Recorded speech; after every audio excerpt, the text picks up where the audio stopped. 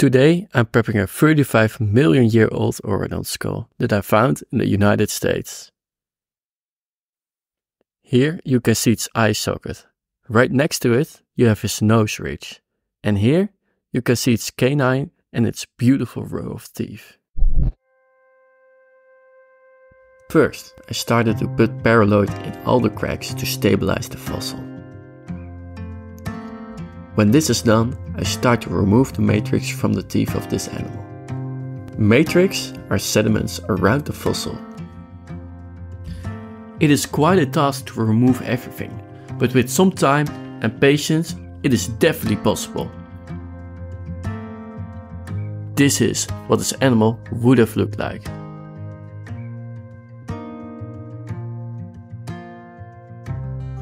The more detailed work is done with a small needle or a knife, so I can get between all the small crevices of the fossil and be able to carefully remove the matrix around the delicate parts of the fossil. Removing the matrix is mostly done with an air scribe. This is sort of like a mini jackhammer.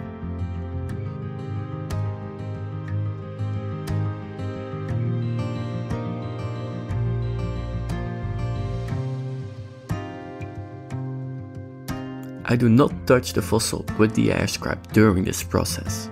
The matrix will come loose by itself from the fossil when you get close enough with the air scribe.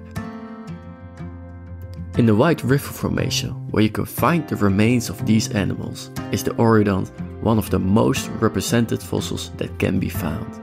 This is because oreodonts were burrowing animals. When a burrow would collapse with an oreodont in it, it would create the perfect conditions to be fossilized.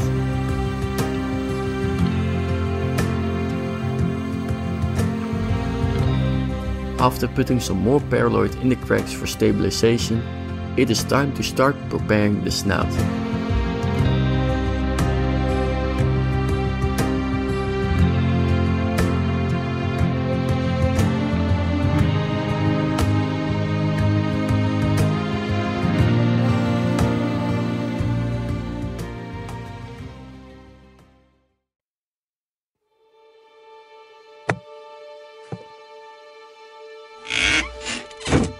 Now it is time to start cleaning the fossil with an airbrush.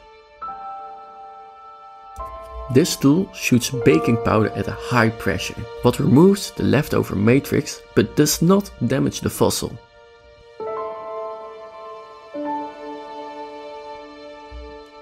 Preparing, filming and editing of these videos take a lot of time, so please consider subscribing.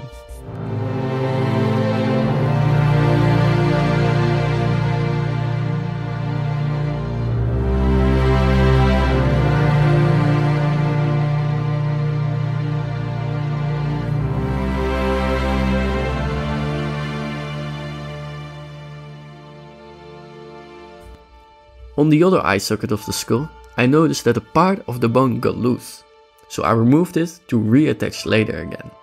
This also makes it a lot easier for me to remove the remaining matrix in the eye socket. The eye socket still has a part that looks fragile. Luckily, I can see a natural break line. This makes it easy for me to remove this part of the fossil to attach later again, without breaking the bone.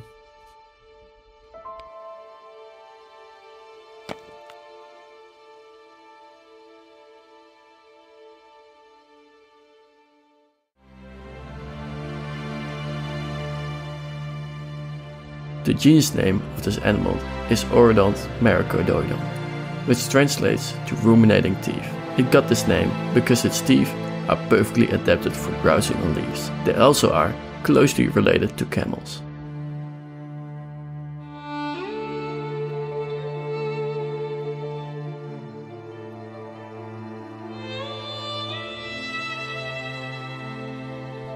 The time in which this animal lived was a dry grassland.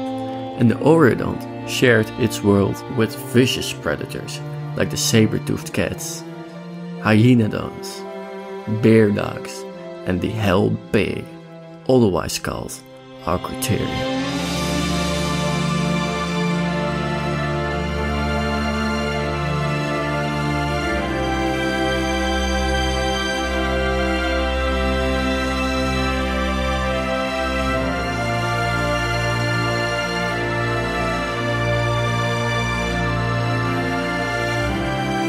Now it's time to reattach the pieces of the eye socket again with some glue.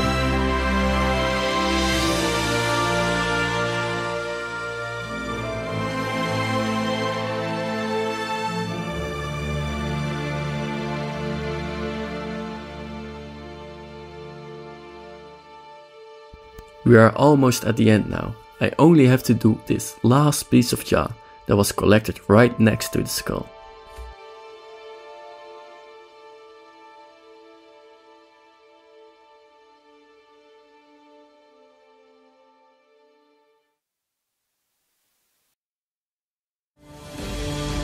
And after 6 hours, this skull's finally fully prepared. From its beautiful row of teeth and its canine, to the inside of the eye sockets, this skull is a remarkable specimen. 35 million years ago, this animal died in the open grasslands of America, where its remains got buried and eventually got found by me. I hope everyone enjoyed this video and definitely go watch my other videos.